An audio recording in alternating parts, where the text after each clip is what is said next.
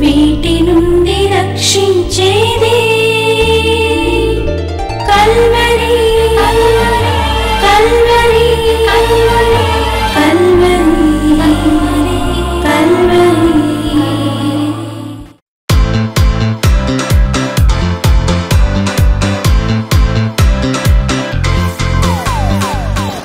మరొక స్త్రీ ఉంది. ఆ స్త్రీ పేరేంటి? హన్నా. హన్నా ఎల్కానా అనే పురుషుడికి ఇద్దరు స్త్రీలు, పెనిన్నా, హన్నా, ఇద్దరు స్త్రీలు అతనికి భార్యలు. పెనిన్నా అనే అమ్మాయి శుభ్రంగా పిల్లలు కనేసింది, పెద్దోళ్ళు అవుతున్నారు. హన్నాకి మాత్రం గర్భఫలం అనే బహుమానం లేదు, బిడ్డలు లేరు హన్నాకి. కాలం గడిచిపోతుంది. ప్రతి సంవత్సరం పంటలు రాగానే షీలోహు అనే దేవుని మందిరం దగ్గరికి వెళ్ళి వాళ్ళు ఈ పంటల్లో నుంచి దశంభాగాలు, అర్పణలు, కానుకలు సమర్పిస్తారండి. సమర్పించే ముందు తన భర్త ఏం చేస్తాడంటే ఇంట్లో ఉన్న మనుషులందరికీ ఒక్కొక్క భాగం సమర్పిస్తాడంటే. ఈ హన్నాకి కూడా సమర్పిస్తున్నాడు. హన్నాకి బిడ్డలు కలగాలని కూడా చేస్తున్నాడు. ఆ తోడుకోళ్ళంటే ఆ హన్నాని చూసి చాలా హేళనగా, దీనికి గొడ్రాలు, దీనికి కూడా కానుకలు సమర్పించాలా అని మరలా నవ్విందంట హన్నాని చూసి. అప్పుడు బహుశా హన్నాకి అనిపించి ఉంటుంది. ఏమనిపించి ఉంటుంది? దేవుడు నన్ను చూడట్లేదు, ఈ దేవుడు నన్ను చూడట్లేదు, నా తోడుకోళ్ళను చూశాడు కానీ నన్ను చూడలేదు అనుకుని ఉంటుంది. ఎప్పుడైతే దేవుని సన్నిధికి వెళ్ళి మనం నిజంగా దేవుని దగ్గర మొరపెట్టడం మొదలు పెడతాము. ఇందాక హాగరత అన్నాడు, అమ్మాయి నీ మొర నేను వినే నీ దగ్గరికి వచ్చాను నిన్ను చూడటానికి అన్నాడు. ఇక్కడ హన్నా కూడా ఏం చేసిందంటే మొదటి సమూయేలు గ్రంథము 1వ అధ్యాయము 10వ వచనం చూద్దాం. బహు దుఃఖాక్రాంతురాలై వచ్చి యెహోవా సన్నిధిని ప్రార్థన చేయొచ్చు, బహుగా ఏడ్చుచు 11వ వచనంలో, సైన్యములకు అధిపతి యెహోవా, నీ సేవకురాలైన నాకు కలిగి ఉన్న శ్రమను చూసి సేవకురాలైన నన్ను మరొక జ్ఞాపకము చేసుకొనుము. సేవకురాలైన నాకు మగపిల్లను దయచేసిన ఎడల దాని తల మీద క్షౌరపు కత్తి ఎన్నటికీ రానియక వాడు బ్రతుకు దినములన్నిటను నేను వానిని యెహోవాకు నీకు అప్పగింతునని మొక్కుబడి చేసుకునేను. దేవుని సన్నిధికి వెళ్ళి, ఇది దేవుని స్థలం, ఇది దేవుడు నన్ను చూస్తున్నాడు అనుకుంది. అప్పుడు తన తోడు కోడలు కలగజేసిన ఆ ఇబ్బంది వల్ల నిజంగా దేవుని దగ్గర బహు దుఃఖాక్రాంతురాలయ్యి ఈ మాట అంటుందంట, నీ సేవకురాలైన నేను. చాలా సార్లు ఈ మాట అంది. ఆ వాక్యం 13వ వచనంలో, చాలాసార్లు 11వ వచనంలో అంటుంది, నీ సేవకురాలైన నన్ను జ్ఞాపకం చేసుకుని. ఎవరు కావాలంట? మగపిల్లాడు కావాలంట. ఈ దేవుడిని అడిగేటప్పుడు వీళ్ళు ఎంత ధైర్యంతో అడుగుతున్నారో చూడండి. ఆ కాలంలో ఉన్న విశ్వాసము ఇప్పుడు పోయిందా అని నాకు అనిపిస్తూ ఉంటుంది. అప్పుడున్న స్త్రీలు దేవుణ్ణి అడిగి పొందుకున్నారు, దేవుణ్ణి అడిగారు, ఇది కావాలి నాకు. ఆ సమయం వచ్చినప్పుడు దేవుని మీద యుద్ధం చేశారు వాళ్ళు. అయ్యా చూసావా నా తోడుకోళ్ళు నన్ను ఏమంటుందో, నీ సేవకురాలైన నా దుఃఖమును చూసి నాకు గనక మగపిల్లాడిని గనక ఇచ్చావనుకో, నీతో నేను ఒక నిబంధన మొక్కుబడి చేసుకుంటున్నాను. ఏంటంటే వాడు చనిపోయే వరకు వాడి తల మీద క్షౌరపు కత్తి పెట్టకుండా నీకు వాడిని నేను సమర్పించుకుంటాను. దేవునికి మహిమ కలుగునుగాక. మరి చూడని దేవుడు, వినని దేవుడైతే ఆయనకి వినపడతాయా ఈ మాటలు? వినపడవుగా. ఈరోజు మనం మాట్లాడుకుంటున్నది ఏం మాట్లాడుకుంటున్నాం? చూచుచున్న దేవుడు చూస్తున్నాడు. ఆకాశం నుంచి హాగనైనా చూస్తాడు, హన్నానైనా చూస్తాడు, నిన్నైనా చూస్తాడు, నన్నైనా చూస్తున్నాడు అనే మాట నువ్వు మర్చిపోకూడదు. నువ్వు అడిగే విజ్ఞాపన వింటున్నాడు అనే మాట అంతకన్నా నువ్వు మర్చిపోకూడదు.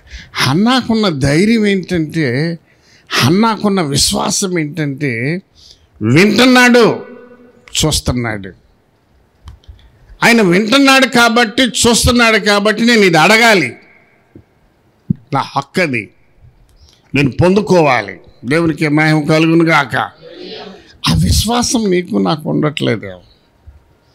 పైకి ప్రార్థన చేస్తున్నాం, ఈ నెలలో ఎట్టాగొట్ట 1,00,000 రూపాయలు వస్తే ప్రభువా, ఈ బాధలన్నీ తీరిపోతే ఇక చాలా నెమ్మదిగా ప్రార్థన చేసుకుంటా, బైబిల్ చదువుకుంటా, ఇంక నేను మా ఆయన్ని ఇబ్బంది పెట్టను, పిల్లలకి సమస్యలు ఉండవు ప్రభువా.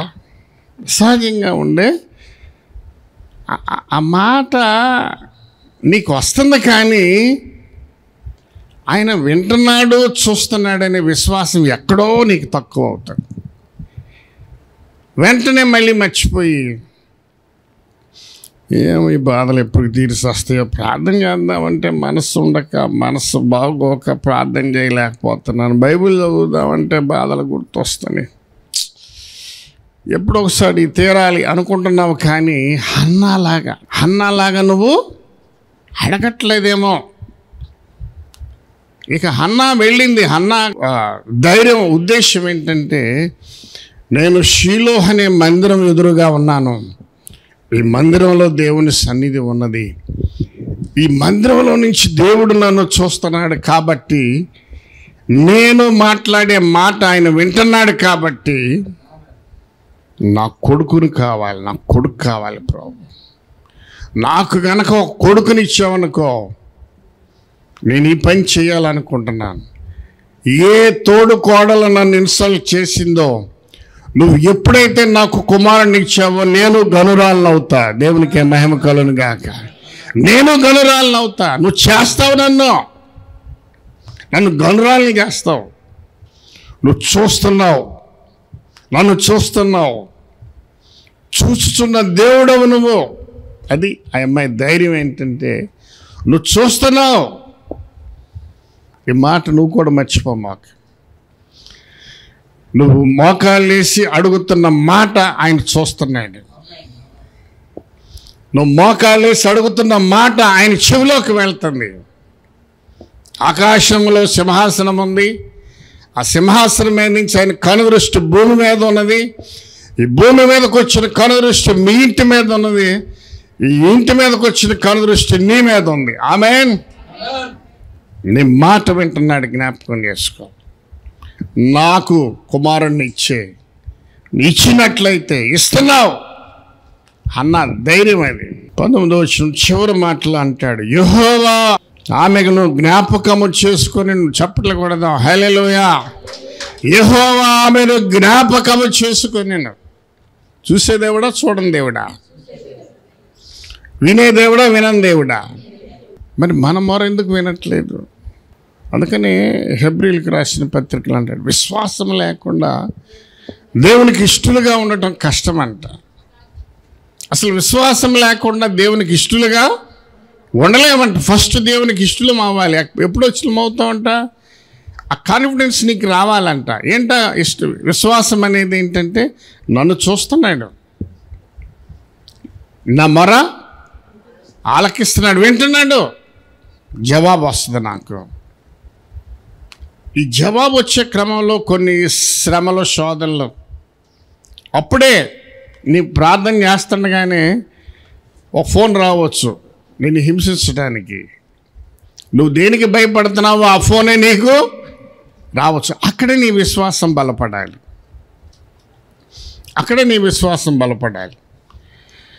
నిన్న మొన్న హోసన జాన్వెస్లీ గారు ఏదో సాక్ష్యం చెబుతా యూట్యూబ్లో మాట్లాడుతున్నాడు. ఎప్పుడు ప్రార్థన మొదలు పెడితే అప్పుడే శ్రమలు ఎక్కువయ్యాయంట. శారీరక శ్రమలు ఎక్కువయ్యాయంట, ఆర్థికపరమైన ఇబ్బందులు ఎక్కువయ్యాయంట, అప్పులలో వీళ్ళో వాళ్ళలో గలిబిలి స్టార్ట్ అయ్యేదంట. ఎందుకనంటే ఆ ప్రార్థన మీద విశ్వాసము లేకుండా పోవటానికి జీవితకాలం ఇదే పోరాటం. మనం జీవించి ఉన్నంతకాలం ఇదే పోరాటం, ప్రార్థన అనుకోవటం. ఇట్లాంటి వాక్యం విన్నప్పుడు ధైర్యంగా, ఏమైనా ఈ రాత్రంతా నేను దేవునితో మాట్లాడాలి. వింటున్నాడు నా దేవుడు, చూస్తున్నాడు నా దేవుడు. కిందకి మెట్లు దిగుతుండగానే మళ్ళీ అమ్మాయి ఎదగట్లేదు, 4వ తారీఖు వచ్చింది, 2వ తారీఖు కడతానన్నావు. అసలు ఆ ఫోన్ అంటేనే లో బీపీ వచ్చేసి మెట్లు దిగే ముందు కళ్ళు తిరిగి పడతామేమో అనే ఫీలింగు. 2వ తారీఖు కడదాం అనుకుంటా, ఎప్పటికప్పుడు ఏ నెలకు ఆ నెల. 4వ తారీఖు రావటం, వాడు ఫోన్ చేయటం, నా బ్రతుకంతా ఇట్లాగే. ఈ విశ్వాసం ఏమైపోయిందంటే విశ్వాసం క్వాంటిటీ తగ్గిపోతాం. నా దేవుడు చూస్తున్నాడు, ఆగవయ్యా, ఈసారి నేను ఫోన్ చేయనివాడు నా ప్రభు. ఆమేన్. ఈసారి నేను ఫోన్ చేయనివాడు నా ప్రభు, ఆగా అనుకోవాలంట నువ్వు ధైర్యంగా. పెనిన్నా అంటుంది, దీనికి కూడా నువ్వు పిల్ల జల్ల దీనికి కానుకిస్తావేందయా అందంట భర్తని. ఓడిపోలా, భయపడలా. మందిరం ఎదురుగా మోకాళ్ళు వేసి దుఃఖాక్రాంతురాలై ప్రభువుని అడుగుతుందంటే, ఎన్ని మాట నేను ఈ అవమానం పడాలి ప్రభువా, ఎన్ని మాట పడాలి నేను? నువ్వు చూసే దేవుడు, మాట్లాడే దేవుడు, వినే దేవుడు కాబట్టి నా కుమారుణ్ణి దాని పిల్లలు ఏం చేస్తున్నారో నాకు తెలియదు, కానీ నువ్వు గనక నా కుమారుని ఇస్తే వాడితో నీ సేవ చేపిస్తా, దేవునికి మహిమ కలుగును గాక. అంత ధైర్యంగా దేవునితో మాట్లాడతాను. యెహోవా హన్నాను దర్శించాను. అయిపోయింది. ఇక 20వ వచనం, 1 సమూయేలు గ్రంథం 1వ అధ్యాయం. గనుక హన్న గర్భము ధరించి దినములు నిండిన తరువాత ఒక కుమారుని కని, నేను యెహోవాకు మొక్కుకున్నాను కనుక ఇతని పేరు సమూయేలు అని పేరు పెట్టాను. చప్పట్లు కొడదాం, హల్లెలూయా. ఇది ధైర్యం, అది మనకు కావాల్సింది. విశ్వాసంతోనే ఇక అడిగింది ప్రభువుని, కావాలి నాకు. ఇక ఇప్పుడు దాకా నేనేదో తెలిసి తెలియని ప్రార్థన చేశాను, పట్టుదల ప్రార్థన చేయలేదు ప్రభు. ఇక అయిపోయింది నా పరిస్థితి. నిజంగానే దేవుడు దర్శించాడు. కుమారుని కన్నా అతనికి సమూయేలు అనే పేరు పెట్టేసి, ఆ తర్వాత మనం చూస్తాం అతను పాలు విడిచిపెట్టేదాకా మరి పిల్లాడిని మందిరానికి సమర్పించుకుంటాను అంది కదా. మళ్ళీ నెక్స్ట్ ఇయర్ ఆ కానుకలు అర్పణలు తీసుకెళ్ళే సమయం రానే వచ్చింది, పంటల పండగ. మళ్ళీ భర్త అడిగాడంట, అమ్మా వస్తావా మందిరానికి? ఈ సంవత్సరం నేను రానయ్యా, ఎందుకనంటే పిల్లాడిని నేను లేక ప్రభువుని అడిగి కన్నాను కదా, కనీసం వీడు పాలు విడిచేదాకైనా నా దగ్గర ఉంచుకుంటాను, ఆ తర్వాత దేవునికి ఇస్తాను. అప్పటి వరకు వెళ్లకుండా పాలు విడిచిపెట్టిన తర్వాత తీసుకెళ్ళి మందిరంలో సమర్పించిందంట. దేవునికి మహిమ కలుగును గాక. ఆ కాలంలో వాళ్ళకి కొంచెం ధైర్యం ఎక్కువ ఉండేది. ఒక కొడుకు పుట్టి ఇన్నాళ్ళకు పుడితే ఏ ధైర్యంతో దేవునికి ఇచ్చేసింది? దేవుడు తీసుకుని ఊరుకున్న దేవుడా, తీసుకుంటే నాకు మరలా ఇస్తాడు, అది విశ్వాసం. చప్పట్లు కొట్టండి, హల్లెలూయా. నేను ఏదైనా సమర్పించినా కూడా మరలా తిరిగి నాకు రెట్టింపిస్తాడు. ఆమేన్. అమ్మాయికున్న విశ్వాసం అది. ఆ తర్వాత కింద అధ్యాయంలో రాయబడి ఉంటుంది. ఆ తర్వాత ఇంకా 3 కొడుకులు కందంట. ఓ నాయనో, ఒక కొడుకుని దేవునికి ఇస్తే 3 కొడుకుల్ని దేవుడు సమర్పించాడంట అమ్మాయికి. చూస్తున్న దేవుడు, వింటున్న దేవుడు, జవాబు చెప్పే దేవుడు. ఈ దేవుడికి ఆ పేరు ఎవరు పెట్టారనమాట? మొత్తం బైబిల్ గ్రంథంలో ఒక దేవుని నెరగని ఒక పిచ్చి తల్లి హాగర్ అనే పిచ్చిది దేవునికి పేరు పెట్టింది. నువ్వు నేను కాదు, లేకపోతే దేవుని ఎరిగిన అబ్రహాం పెట్టలేదు, దావీదు పెట్టలేదు, యాకోబు పెట్టలేదు. ఒక సామాన్యురాలు దేవుని మీద విశ్వాసంతో ఈయన చూసుచున్న దేవుడు అని పేరు పెట్టింది. మరొక మనిషి దగ్గరికి వెళ్దాం. 1 రాజుల గ్రంథం. సారేపతు అనే ఒక ఊరు ఉందంట, మనందరికి తెలుసు. ఎంతమందికి తెలుసు సారేపతు వివరాల గురించి? సారేపతు అనే ఊరు పేరేది. అమ్మాయి పేరు రాసలేదు ఇక్కడ. సారేపతు అనే ఊరిలో ఒక విధవరాలు, భర్త లేని స్త్రీ ఉంది, ఒక కుమారుడు ఉన్నాడు. మనందరికి తెలుసు, ఏలియా వెళ్ళాడు, రాజు దగ్గర ఛాలెంజ్ చేసి వచ్చాడు. 3.5 సంవత్సరాలు వర్షం కురవట్లా, పంటలు పండట్లా, పని లేదు. ఒక సామాన్యమైన పని చేసుకునే స్త్రీ, పని లేదు, డబ్బులు లేవు, ఆహారం లేదు, ఇంట్లో దాచుకున్న ఆ పిండి నూనె అయిపోతుంది. మనం అయితే బియ్యం, కందిపప్పు, నూనె దాచుకుంటాం. అక్కడ ఆ దేశంలో రొట్టెలు తింటారు కాబట్టి పిండి దాచిపెట్టుకుంది. ఇక లాస్ట్ పిండి 2 రొట్టెలు అవుతాయి అనుకో.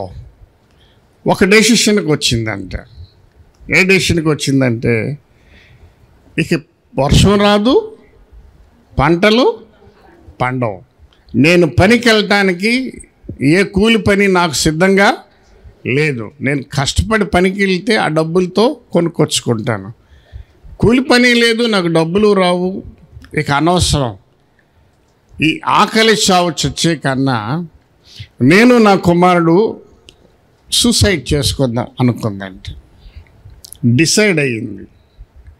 ఒక విధవరాలు డిసైడ్ అయ్యింది. ఈ అమ్మాయి మనసులో అనుకునే మాట ఒక ఆయన చూస్తున్నాడు. ఎవరైనా ఆకాశంలో సింహాసనం వేసుకుని కూర్చుని ఉంటాడంట. ఆయన కనుదృష్టి భూమి మీద అందరి మీద. ఆయన చూస్తున్నాడు ఎవరిని? ఈ విధవరాలను చూస్తున్నాడు. ఈ విధవరాలను చూస్తున్నాడు. ఈ విధవరాల హృదయంలో వేదన చూస్తున్నాడు. హల్లెలూయా. డిసైడ్ అయింది, ఈ రాత్రికి నేను ఆ రొట్టె, చెరొక రొట్టె నేను చేసుకుని మా అబ్బాయి నేను తినేసి, మరి ఏ విషయం తెచ్చి పెట్టుకుందో, అప్పుడు ఎట్లా సూసైడ్ చేసుకునే వాళ్ళో మనకు తెలియదు, అది రాయలేదు, కానీ ఆత్మహత్య చేసుకుని చచ్చిపోవాలనుకో. అక్కడికి ప్రవక్తను పంపాలి, అది దేవుని ఉద్దేశం. ఈ మాటలు ఎందుకు రాశాడు ఈ బైబిల్ గ్రంథంలో అంటే, నాకు ఒక్కదానికే శ్రమ, నా కుటుంబానికే శ్రమ అని నీలో నువ్వు ఆలోచన చేస్తూ ఉంటావు. నీలో నువ్వు ఆలోచన, చిన్న దానికి మా మందిరాల్లో ఉంటుంటారు పెళ్ళిళ్ళు. మా మందిరంలో కొన్ని ఎంతమంది పెళ్ళిళ్ళు చేసేసాము, ఆడపిల్లల పెళ్ళిళ్ళు. ఇప్పుడు ఒకలా ఇద్దరా, మాకు కొత్తగా ఏమి ఉండదు. వస్తుంటారు, వయసు వస్తుంది, ప్రార్థన చేస్తుంటాం, వాళ్ళు పెళ్ళిళ్ళు అయిపోయి శుభ్రంగా వాళ్ళ కాపురాలు వాళ్ళ పిల్లలను పెట్టుకుని రానే రారు. ఇక పెళ్ళి నాకు ఎందుకు వస్తారు? వస్తారా? రారు, పుట్టింటికి రారు, కొన్నాళ్ళకి. కుదరదు మమ్మీ, కుదరదు రాని అంటారు. మా ఆయన డ్యూటీకి వెళ్ళాలి, మా పిల్లలు స్కూల్కి వెళ్ళాలి, నాకు ఎక్కడ తీరుద్దు నాన్న, నువ్వేరా, నేను చూడాలనిపిస్తుందమ్మా నువ్వేరా అంటారు, కానీ పొరపాటును కూడా పోరు. అట్లా మా మందిరంలో బోల్డ్ మంది వెళ్ళారు. ఇప్పుడు మళ్ళీ కొత్తగా పెళ్ళిళ్ళు అవ్వాల్సి వెంటడేస్ కదా. మా అమ్మగారు అనేది పెళ్లి చూపులు ఎప్పుడు కూడా ఈ రోజుల్లోనే చూడాలంటే మంచి ఆడపిల్లలు అందరూ అయిపోతారంట. ఎందుకు ఈ మాటలు మీకు జ్ఞాపకం చేస్తున్నానంటే, మన కుటుంబ వ్యవస్థలో మనకి కొన్ని దిగుళ్ళు ఉంటాయి. పిల్లలు పుట్టేదాకా ఒక దిగులు, పుట్టినాక చదువులు, అయ్యాక ఉద్యోగాలు అయ్యాక ఈ బాధ. లెంటర్ డేస్ రాగానే ఏదో ఒక మ్యాచ్ కుదిరితే ప్రభువా లెంటర్ డేస్ అవగానే పెళ్లి చేసేస్తే, ఇక శ్రావణ మాసం ఆ రేంజ్ వచ్చేవరకు మళ్ళా కన్సీవ్ అయింది, ఆ తర్వాత మళ్ళా శ్రీమంతం, ఇవన్నీ చేసేయాలి. పేరెంట్స్కి ఇదొక క్రమం, ఇదొక క్రమం అన్నమాట. ఈ క్రమం అయ్యే వరకు టెన్షన్ పడిపోతూ ఉంటారు, ఫోన్లు చేసి ప్రాణాలు తోడేస్తూ ఉంటారు. కానీ దేవుడు నాకు గర్భఫలమనే బహుమానం ఇచ్చాడు, నా కూతుర్ని చూస్తున్నాడనే సంగతి చాలామంది మర్చిపోతున్నారు. ఆ మాట నేను చెబుతూ ఉంటాను. ఆలస్యం అనుకుంటామేమో, కానీ ఒక ఆలస్యం వెనక గొప్ప ఆశీర్వాదం ఉంటుంది. గుర్తుపెట్టుకోండి, గొప్ప ఆశీర్వాదం ఉంటుంది. ఇప్పుడే మాట్లాడుకున్నాం ఎవరి గురించి? హన్నా గురించి మాట్లాడుకున్నాం. పెనిన్నా కొడుకులు ఎవడి పేరన్నా రాసి ఉంది ఇందులో. హన్నా కన్నా ముందు, చాలా ముందు పిల్లలుగా ఉంది. ఎవరికి లెక్కమ్మా? కొంచెం ఆలస్యం అయిందేమో, కానీ హన్నా కుమారుడు పేరు ఇందులో రాయబడి ఉన్నది. హల్లెలూయా. హన్నా చేసిన ప్రార్థన ఇందులో రాయబడి ఉన్నది. ఒకవేళ నువ్వు వేదన పడుతున్నావేమో, కానీ నీ ప్రార్థన దేవుడు వింటున్నాడు, నీ పిల్లలకు గొప్ప ఆశీర్వాదం ఇవ్వబోతున్నాడు. ఆ విషయంలో ఏం భయపడమాకు, అసలు ఆ విషయంలో దిగులు పడమాకు. గుర్తుపెట్టుకో, అవ్వచ్చు, ఏమవ్వచ్చు, డేస్ అయిపోవచ్చు, అవ్వచ్చు. చుట్టూ వాళ్ళు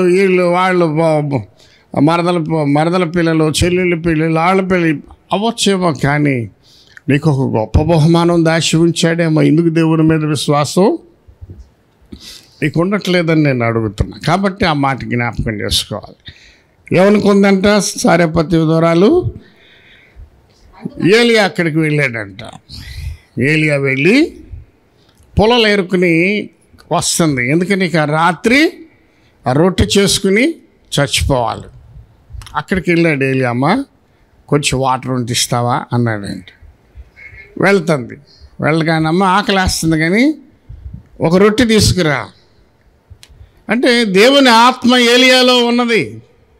ఈ అమ్మాయి మనసులో అనుకుంటున్న మాట దేవుడు విన్నాడు, చూశాడు. జ్ఞాపకం చేసుకో.